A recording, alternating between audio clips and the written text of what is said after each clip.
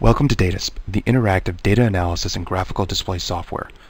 This demonstration will provide an overall understanding of how to analyze and display data in DADiSP.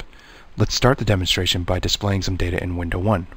You can do so by right mouse clicking Window 1, then select Series, and finally open Series. You will be asked to select a dataset, which is a multi-channel database. Select the Run1.1 dataset. Within the Run1.1 dataset, there are multiple channels. Select Analog 1.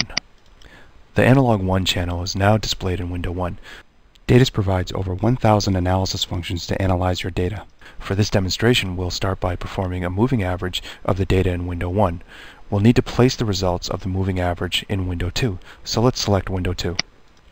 Many of our functions are accessible through the Function Wizard. You can access the Function Wizard by pressing the F of X button in the toolbar. The Function Wizard organizes DADiSP functions within analysis categories. The moving average function is in the Math category, so we will select Math. We'll then select the moving average function in the Function Name section. The moving average dialog box allows you to specify the input series, number of points to average, and an option to ramp up end segments.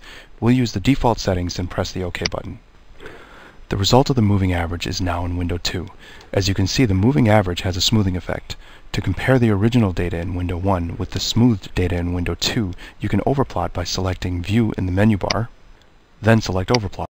The Overplot dialog box allows you to choose the series that you want to overplot, the color of the overplot, and an option to add to window formula. This option maintains the overplot when new data is placed into Window 1. Let's enable the Add to Window Formula option. Then press the OK button. Window 2 now displays the comparison of the original data and the moving average result. DADiSP also allows you to type formulas into the command line editor. Just select a window and start typing. Let's select Window 3 and type the formula to multiply Window 2 with itself.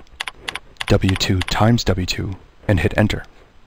The result of the formula W2 times W2 is displayed in Window 3.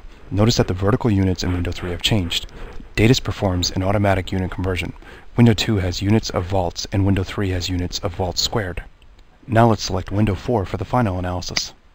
Here, we'll perform the derivative of the data in Window 3. We'll need to access the Function Wizard again. To do so, press the F of X button in the toolbar. Now let's select the derivative function. We want to perform the derivative on the data in Window 3, so let's click the drop-down box for the input series. Now select W3, and then finally press the OK button. The result of the derivative is now in Window 4. Again, notice the automatic unit conversion. Now DADiSP also has spreadsheet characteristics. If you update the data window with new data, all the other dependent windows will update automatically. This can be extremely helpful if you're processing many channels of data. To demonstrate the spreadsheet abilities, let's right-click on Window 1, our data window, select Series, then Open Series. Let's select the dataset Run1.1 again, and this time we'll select Analog 2 for our new data. Notice that all of the windows automatically update the second you place new data into the data window.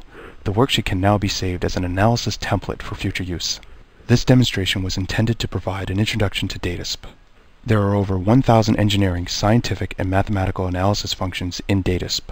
There are many different graph styles as well.